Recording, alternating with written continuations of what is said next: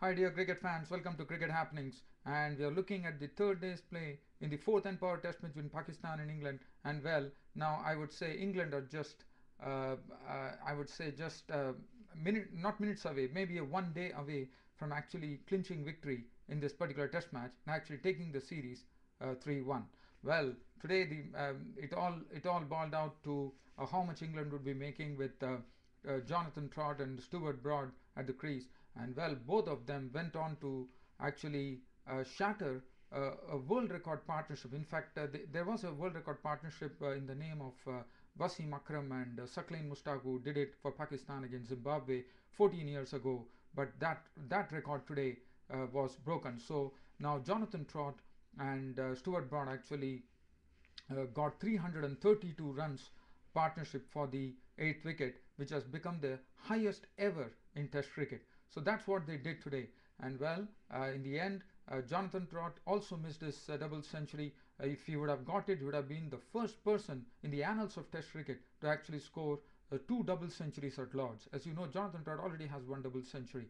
But well, today that was it. In fact, Broad was the one who was the first to go today. Broad and both of them played some very good offside strokes, but Broad was gone. LBW bowled Saeed Ajmal for 169 of 297 balls with 18 fours and 1 6. And what Stuart Broad has done is his father, Chris Broad, would have been very proud of it, because Chris Broad's highest score in Test cricket was 162, and his son here already has scored 169, his highest Test score.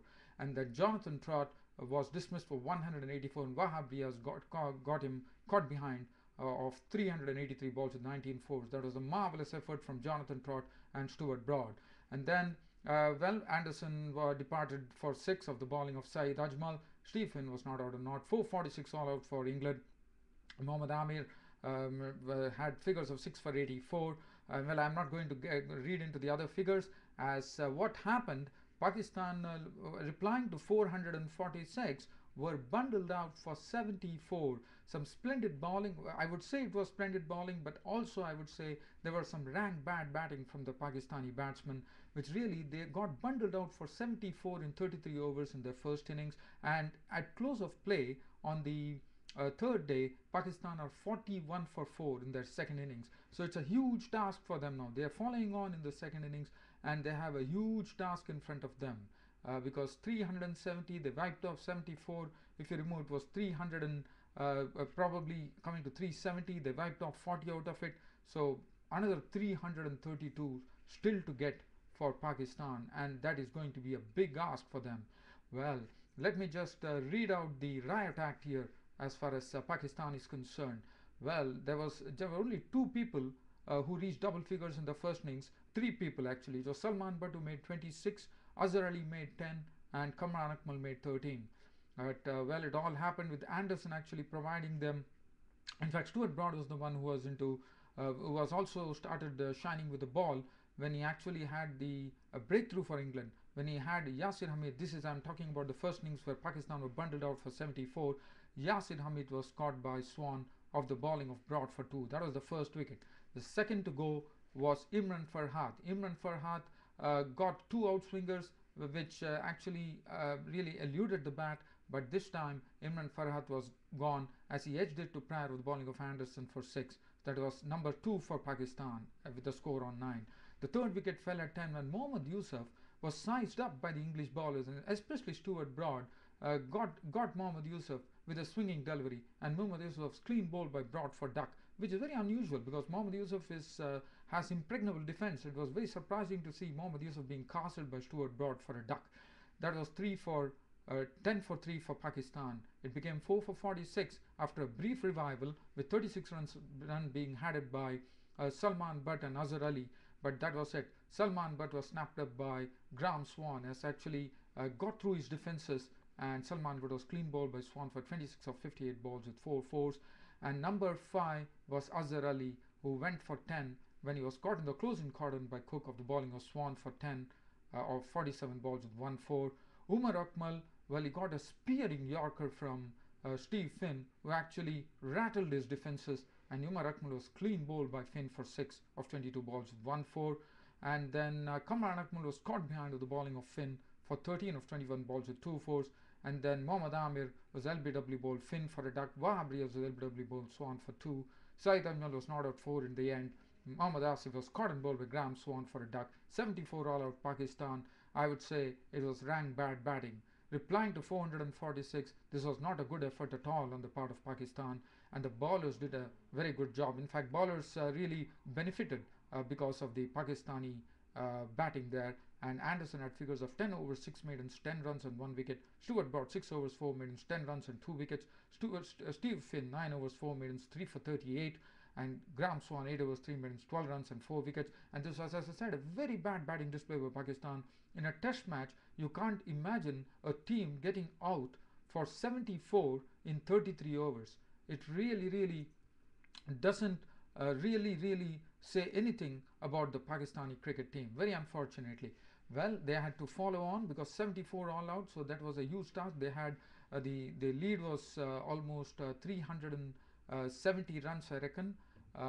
It was 370 runs, and out of that, Pakistan by close had gathered 41 for 4. Again, were giving up a bad display there, with Imran Farhad playing a very bad shot early on, and he was gone when Broad actually bowled a wideish ball to him, and Imran Farhad fell for it as he drove head high held in the air and was caught by Cook with the bowling of Broad for 12 balls with 1-4.